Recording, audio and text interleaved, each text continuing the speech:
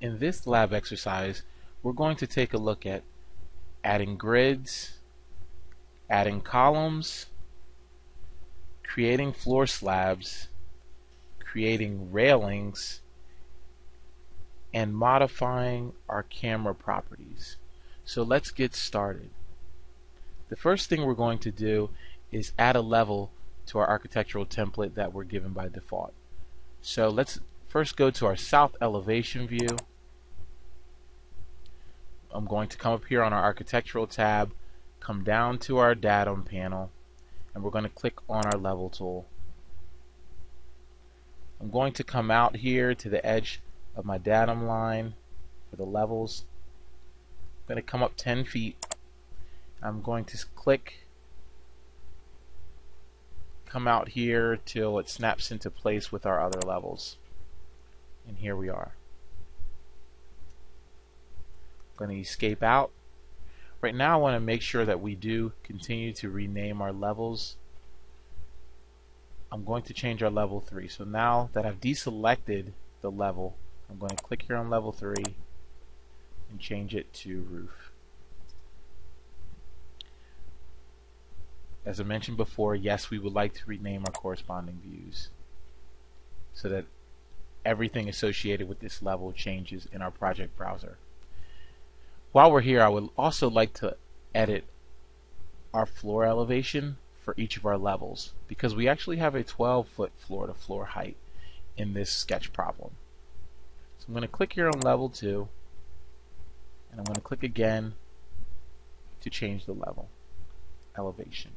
I'm going to click on 12 feet and do that one more time. We're going to change this to 24 feet.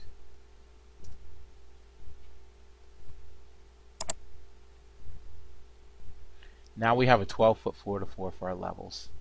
So now let's go back to our floor plan, level 1. From our floor plan level 1, the next thing we need to do is to create our grid.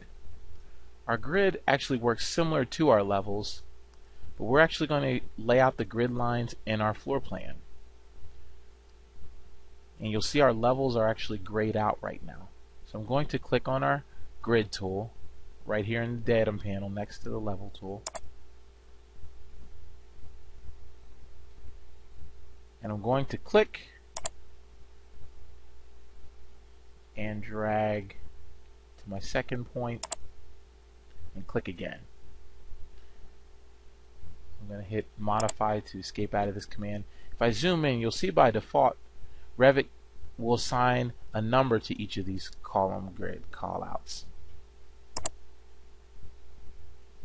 I'm going to click, and because I want to start the numbering sequence alphabetically, I'm going to change this to an A. At this point, you'll see that any further grid lines that are created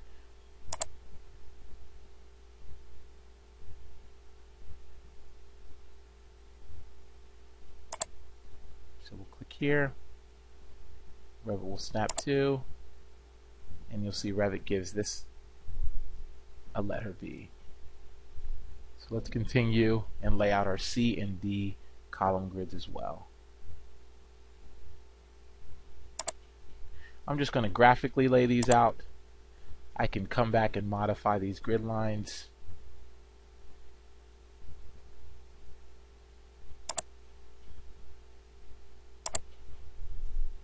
And here we are with our 4 grid lines. Now we were looking for a 35-foot spacing between them. I'm going to click, change my temporary dimension. I'm going to click again here.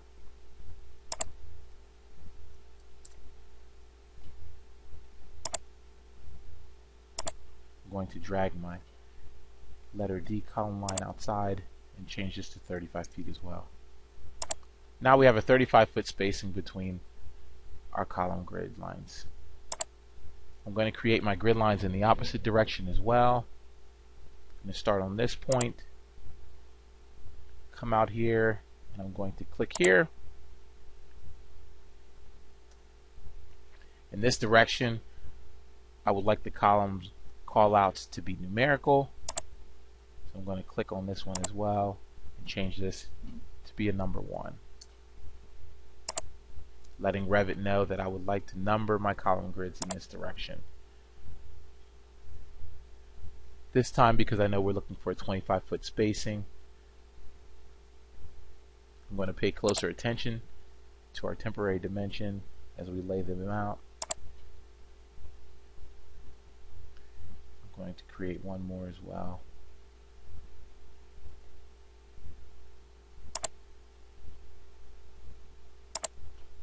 So here we are.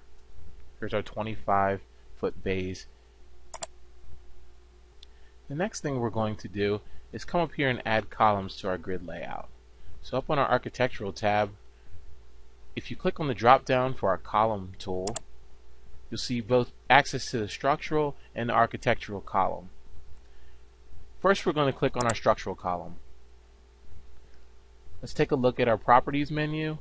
We're going to stick with the W10 by 49 wide flange column, but I want to make sure that you realize this moves with columns checkbox needs to be checked so that we can maximize the power that Revit gives us by allowing us to shift our columns with the grid lines. So as the column line shifts, all the columns associated with that grid line will shift as well. The other thing up here in our options bar, I want to make sure that we change this to height and that we specify a height for our columns as well. With this being a 2-story building, I'm going to give our columns a height to roof. Next thing, I'm going to come to our contextual ribbon and I'm going to click at grid points. With this selected, Revit will actually allow me to select the column grid lines that I would like to place my columns on. And if you see, after that selection, if I zoom in, you're already seeing the column placed. Hit spacebar to rotate these columns.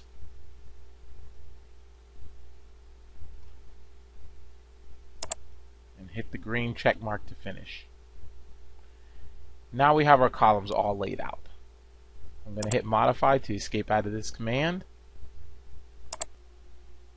Now let's repeat the process with our architectural column. So back up to our architectural tab, click the drop down, architectural.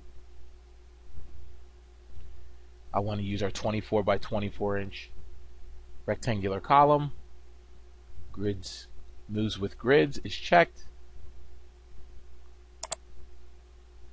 I'm going to change the height up to roof again.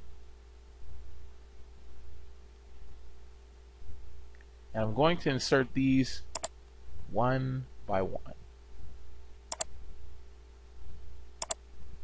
You see, as I hover over my grid line intersections, I'm placing my grids.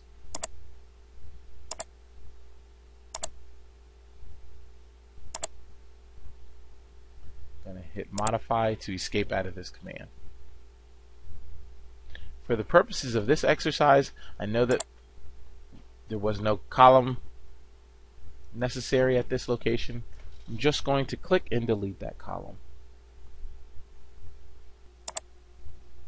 Next, let's add our walls to this perimeter. I'm going to come up to the architectural tab, click on my architectural wall, come down to my properties palette. We're using a generic 12-inch wall for the exterior. I'm going to click on that in my type selector. For my top constraint, I'm going to assign these walls up to roof.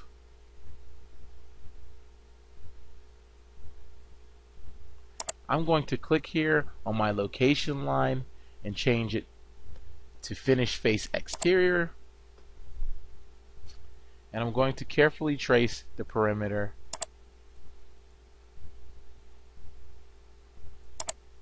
of my layout. See how Revit is snapping to my columns. There we go. Now I'm going to repeat the process for our interior walls in this layout, but I do need to come back to my type selector and change this to a generic 6-inch wall. These interior walls, the top constraint is up to level 2. The perimeter walls are extending all the way to roof. However, our interior walls are only up to level 2. So be careful to change that. I'm going to change my location line to finish face interior. And I'm going to begin to click and add my interior walls. I'm going to hit modify to end this command.